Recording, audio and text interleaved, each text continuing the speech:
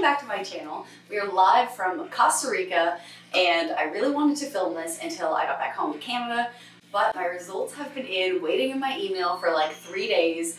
We read Devin's last night and now like curiosity is just getting the best of me. So I'm going to read my 23andMe DNA test results right now. DNA test time. We gotta fill this to here with spit, so really I don't know how long this is gonna take me.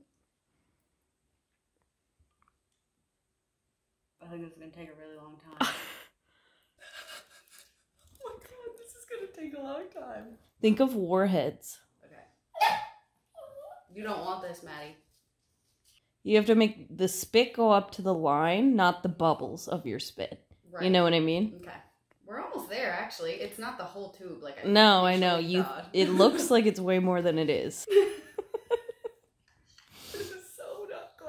Maddie's like, what are you doing? I know, she thinks I have food. I know, for some reason. You don't want it.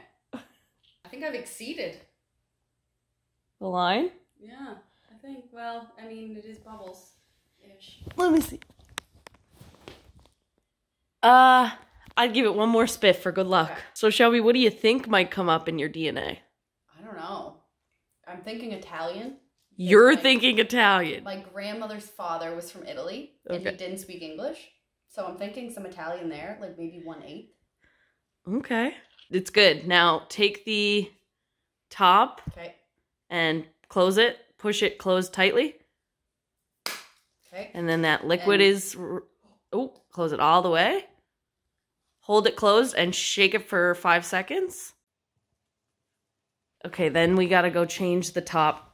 Because you have to put the small top on. Leaking. Really? It smells like alcohol. Well, it's something to preserve the saliva. I don't know what it is. You gotta put this top on instead. Does this twist off? Yeah. I think we got her all. Oh, gross. Blue side down? Or blue side up? Blue side up, I guess. Whatever one screws in. Look at that. There you go. And then you put it in your bag. I'm excited for these results. What about this? You just leave that in there with it, I guess. And then you close it, you pull off the blue stuff, and it like sticks. Sticky? Yeah. Yep. DNA specimen. And then you just put it back in your little box here. And then you put, you got a little air in there. That's all right. Pop it in there, and then we send it off. Well, you have to register. Oh. Do you think I can register on my phone? Yeah, I think you just need to go online. You just need to set up an email. Perfect. So now we register, and we wait.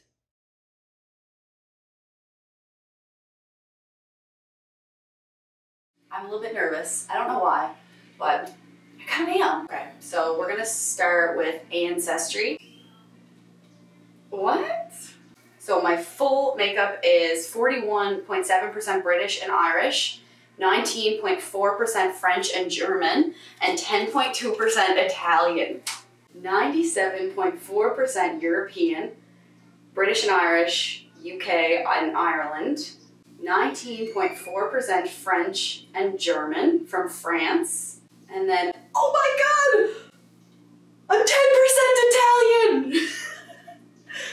Now we know why I'm such a handsy talker, you guys. That's a 10% Italian. Sneaking up. Oh my god, that's so cool. I'm 3.4% Spanish and Portuguese, and 0.5% Western Asian and North African. 0.5% Native American. This is freaking cool. I have 1,302 relatives and 10 close relatives.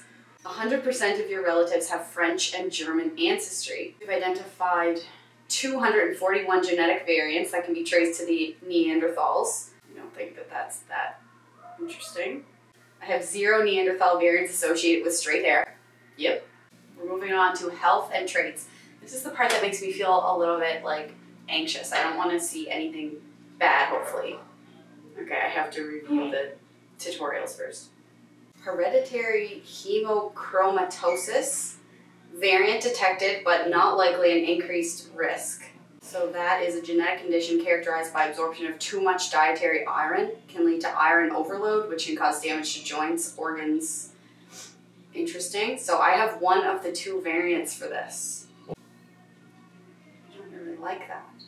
Oh, okay. People who have only this variant are not likely at risk of developing iron overload related to hereditary hemochromatosis. So I think that means I'm okay, but it says you could pass this variant on to your children if your partner has a variant linked to hereditary hemochromatosis, which Devin does not.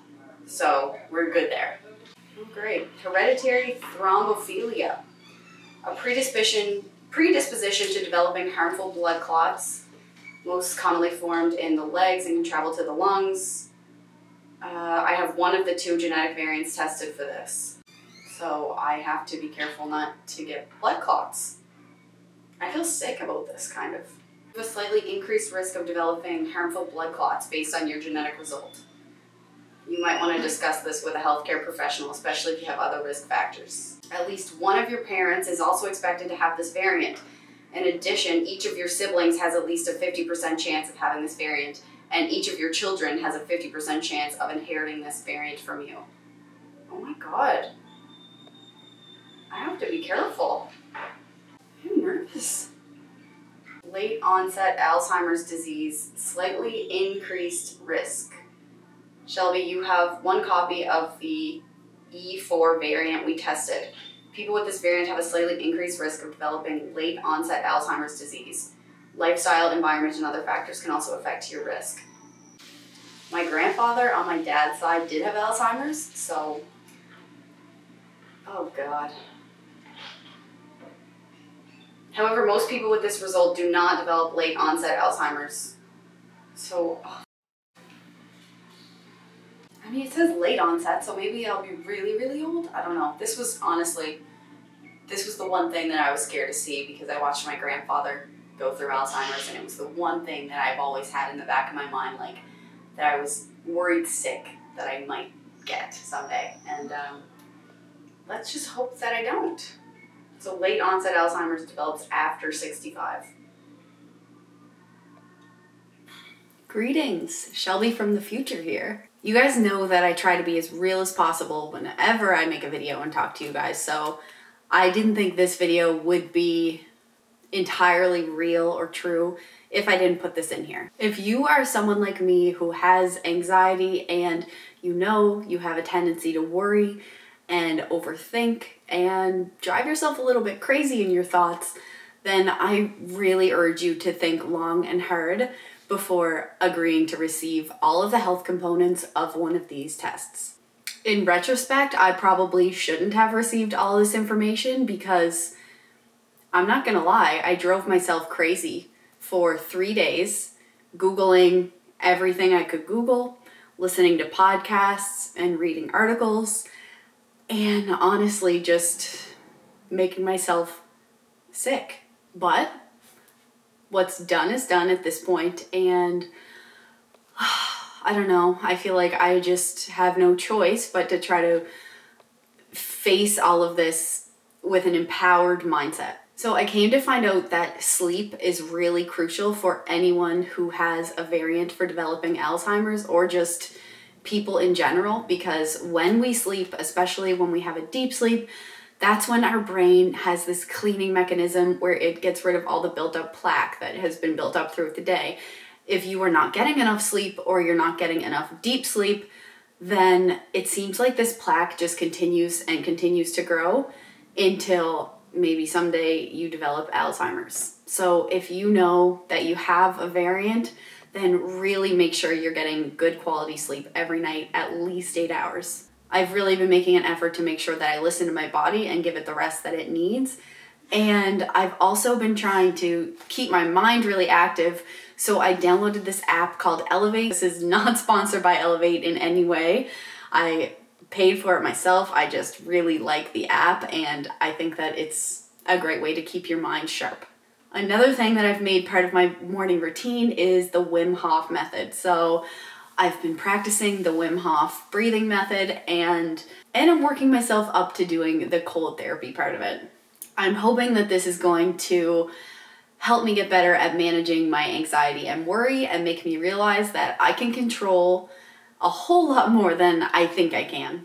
And overall, I just want to be able to push myself a little bit more outside of my comfort zone in everyday life so that nothing holds me back. I've kind of developed a little morning routine for myself that helps to kind of set me up for the day and make me feel centered and ready. And I don't know, to tell you the truth, if it's going to work, but I know that it makes me feel a little bit better knowing that I'm doing something for myself, for my future. So it helps with my mindset and knowing that I'm doing everything that I can to live my best life. I don't have any variants for any other diseases, so I guess that's good. Just blood clots and maybe Alzheimer's. Great. Gotta take the good with the bad here, I guess. Okay. Let's go into wellness. Alcohol flush reaction, unlikely to flush. Caffeine consumption, likely to consume more. That is true. Deep sleep, less likely to be a deep sleeper. I think that's false, actually. Predisposed to weigh about average. Likely intolerant to lactose. I knew it. Muscle composition, uncommon in elite power athletes. So that means I'm never gonna be an athlete, which I think we saw that coming. Not a big sports girl here. Likely to weigh more on a high saturated fat diet and sleep movement, likely average or less movement. I feel like that's false. I move a lot when I sleep. Okay, let's check traits. Less likely to be able to match a musical pitch.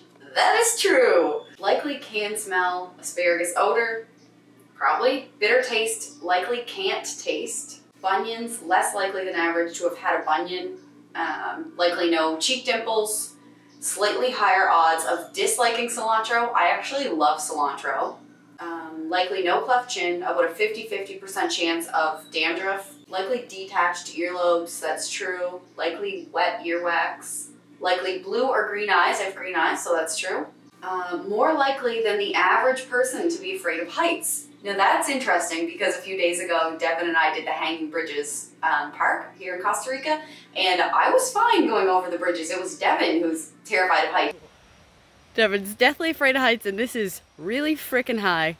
So he's a little bit panicking, but... I don't think we're going to be that high up. You got this. You did it. You did it, honey. You did it. High five. Oh. Yeah, you did it. Face your fears. I hated that. I can't do that. Soaking. But his report said that he was not afraid of heights. So interesting. More likely to have a fear of public speaking. That is true. Likely ring finger is longer. More likely than average to have flat feet. That is true.